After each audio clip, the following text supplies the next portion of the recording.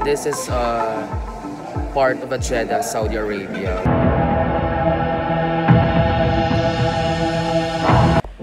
We are going to travel one of the most top destinations here in Saudi Arabia.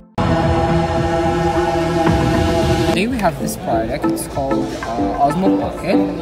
So what is this is a stabilizer and also a camera at the same time. Old Yanbu!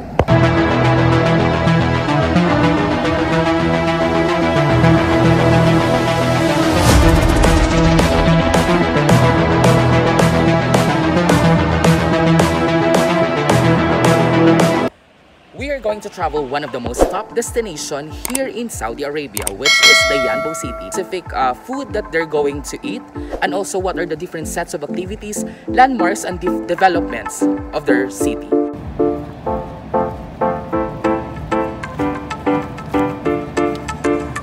Additional on that, we were going to feature and then we are going to make an interview for those locals who stay there in Yanbu city. What are the different lifestyle and daily routine that they're going to make as always.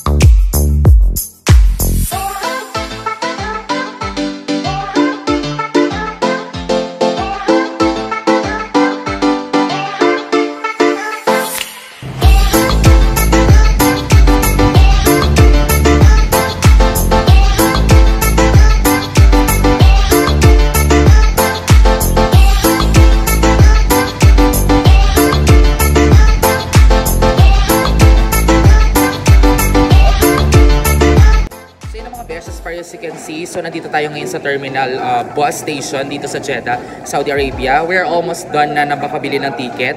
So ang ticket natin mga besh, it's 75 SR, yan. So ito yung mga kasama ko mga besh, yan. It's Daddy Robs, yan. So mayroon din siyang channel mga besh. Please don't forget to like, subscribe, and share sa kanyang channel. So yun, ito nga mga besh, oh, yan. As far as you can see, medyo marami na rin ng tao dito na nagta-travel, yan. So across Saudi Arabia. So there's a lot of people here na talagang very busy. Sobrang busy itong terminal na to mga besh because this is the main terminal Sapco station mga besh. So yan. So let's see na lang mga besh kung ano yung kakinat na ng vlog na to mga besh. So let's watch this. Hi ka naman. Hi Anton. Hi. Hi guys. Ikaw din, Daddy Robs. Hi. Hi guys. Jason. Hi. Hello. Hi. Yes, very good.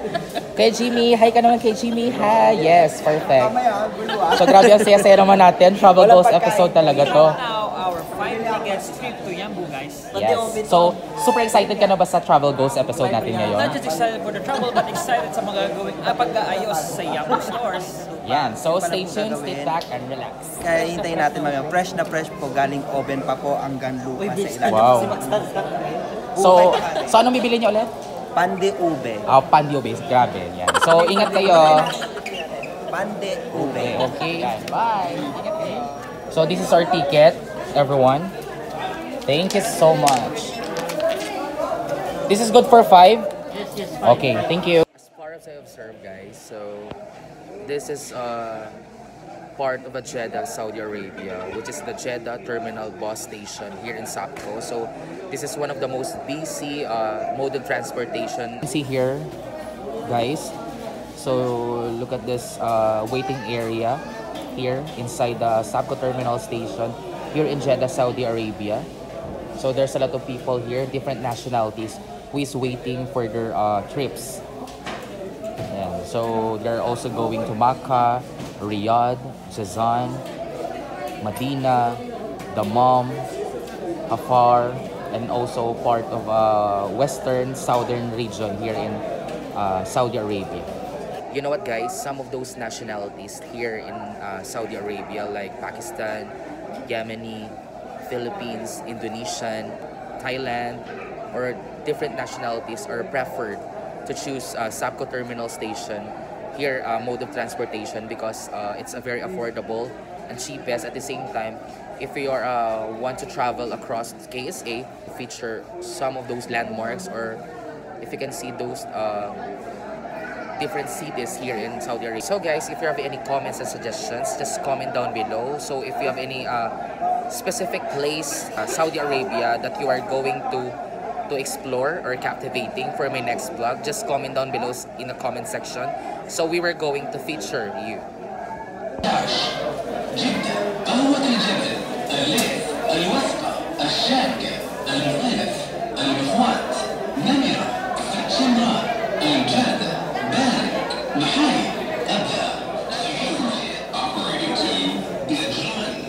So here's the departure trips going to Makkah, Najran, Khamis Mushet, Buraida, Tabuk, Riyadh, Ha'il, Jazan, Dammam, Medina, Khamis Mushet, Makkah. So here's our departure trips as of January 25, 2020. Meron dong mga tatlong lalaki. Okay, in-approach ka ba nila? Ano bang pagkakasabi sa'yo? Anton G. Ay, Anton G, ganun. Ay, iba na talagang famous ngayon. So anong masasabi mo dun sa tatlong nag-approach sa'yo? May message ka ba sa kanila? Ang message ko sa kanila, ipagpatuloy lang nila ang pagbati sa akin. Ay, perfect. Kung nakikita nila ako. Yes. Kasi once na ginigreet nyo ako, mabait ako sa inyo. Nagbibigay talaga rin ako ng pagbati. Ay, ganun. So anong message mo sa mga hindi mo mabati sa'yo? Sa mga hindi po bumabati sa akin dyan, pagpatuloy nyo lang din po yan. Okay, so thank you so much. Huh? So ikaw naman, Pero Jason, sino ba yan? Ano pa pangalan yan? Yung ito isang pa yan? yung Mr. Baby Shark. Mr. Baby Shop ba yan? So maganda katawan yan. Oo, hubadero po siya. Naguhubad ba yan? Talaga? Maganda sa katawan niya, pati nga ng abs. Patingin nga. Pakitain mo naman. Wala nga. Wala ba? Ay, ganun. Paano mo masabi na Mr. Baby Oil yan? Hindi naman naguhubad yan. Mr. Baby Oil. Pag sa event? Okay. Camera shy siya, no? Oo, shy type po siya. Oo. Mabait. Ha? Taga saan ka, sir? Taga Marikina. Oo. So, shoutout mo namin ang taga Marikina. Ano masasabi mo sa mga taga Marikina? Sa mga taga Marikina, proud na proud po ako sa inyo. Kasi ang alam ko, ang totoong Marikina is talagang malinis. At Travel na kami ngayon sa Yanbu kasi nga, alam mo naman, so call of work, yan. So, hinintay lang namin yung aming kasama kasi nga nag-CR pa sila eh. So, excited na talaga tayo sa Travel Goals episode na gagawin natin sa Yanbu, yan. So anong masasabi mo? Any message yan? Anton, tara na, let's go. Let's go. So, yan ang mga best yan. So, Si Jason wala. this is gonna be fun, enjoy na gagawin natin to for Travel Goals episode. Yan. Si Jason. Pero, Yanbu. yan mo. 1576. Tara na, Ton. 1576. So, ang ticket bus number namin mga best is 1576. So, where's 1576? Yanbu. Yanbu. Here. So, we were going to travel mga best. So, this is gonna be fun and enjoy. Baby, Yanbu. Aywa, thank you. Sa inyo mga besh, yan muna tayo ngayon. Come on, let's go. Sige mga besh, yan. Doon siya sa ilalim. Yan. Lagayan ng mga bagahe. Napaka ano na tayo ngayon. So for sure dito tayo sa likod mga besh kasi nga na-late tayo ng pasok ngayon dito. Yan. So it's a very cold area talaga mga besh. So wala na tayong choice. Yan. So, yun nga, kailangan medyo mabilis talaga tayo when it comes sa pagpapa-reserve ng mga upuan dito kasi nga, paunahan talaga sa upuan. So, dito kami ngayon sa sa backside talaga na area. So, yan mga besh, yan. So, it's a very, talaga, a very exciting talaga tong gagawin nating travel goals ngayon. Guys, nandito tayo ngayon sa bus, Sapco. So, interview natin ngayon ang ating mga ka-workmates. So kung ano nga bang expectation nila dito sa travel na to. So Jason, so anong expectation mo sa travel na to? Pagod. Pagod? Puyat. Puyat? Yun lang. Yun lang. O, next, Brother Rob. So, anong Sana enjoy. masasabi mo? Enjoy. Okay. Hello mga peeps, actually this is not my first time. Yes. So hopefully this is not my last time traveling Yanbu. Pero syempre ano bang ina-expect sa biyaheng ito kung medyo mahaba-haba. So palit-palitan tayo ng upo, kaliwat kanan para hindi mangawit ang ating mga puwet. Dahil Yes. basta natin sinakit. Okay. So, Sir Jimmy, Okay, any message? Biyahe, Okay.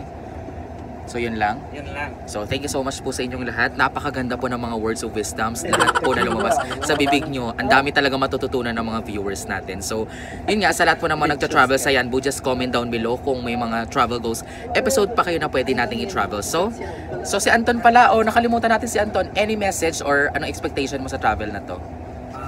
More on happiness. Okay. Sorry, kahit nakakapagod, dapat lagi masaya. So enjoyment lang lagi. Enjoyment lang dapat. So, any message sa mga traveler din na katulad mo?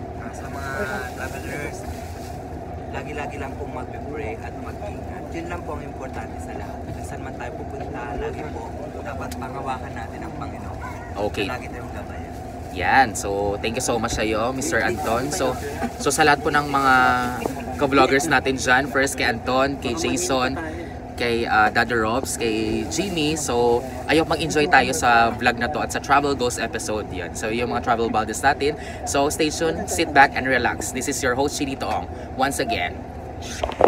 Check natin guys, it's 8:11. So, ang departure time natin, ang alis natin, it's 8:30 in the evening. So, dating natin sa Yanbu, it's 1 a.m. in the morning. So, medyo mahababang travel to mga besh, so stay back and relax kung ano yung mga pwede natin i-vlog doon pagdating natin sa Yanbu. So, this is it. Mga besh, meron tayong kakausapin ngayon. So, isa to sa mga special guest natin for the first episode ng ating travel go. So, siya si Anton. So, sasabihin niya kung ano ba yung mga sentiments or comments niya sa travel goals episode natin na 2 papuntang Yanbu. So, ito na siya. So, welcome natin siya. Hi sa'yo, Anton. So, ano yung mga sets of tips of advice mo sa mga travelers natin across the world? Ayun nga, katulad ng sinabi ko, kailangan dapat tayo handa. Katulad Okay. ng mga kit natin. Yes. Para sa mga medicines also, dapat meron tayong mga dalang band-aid, mask, at saka medicines, paracetamol. Just in case lang, kasi alam mo minsan Bonamine, Ay, ang galing. panlaban Grabe. sa hilo. So, Yun lang. naniniwala ka ba sa health is wealth? Yes, health is wealth. Totoo po yan. Mayaman tayo dapat sa sa kalusugan. Kasi anong sense ng pera kung tayo po ay magkakasakit lang. Mapupunta lang po lang. Sino ba yung kasama mo? Sino ba yan? Ito po, tumatawa po siya. Actually po, May muscle ata yan, patingin. hindi po siya kasi Ay, iba din. inom ng medicine. Ganyan siya. Talaga ganyan. Okay. So, Tanungin naman po natin siya. sige. So, ano ba yung mga tips or advice mo sa mga travelers natin? Any message? Same to him. Same din. So, grabe, napakaganda talaga ng mga words of wisdom. Sobrang haba niya mga besh. Kaya nga, napaka-memorable talaga itong travel goals episode na to. So, we will go na. Alis na kami. So, sit back and relax. Bye.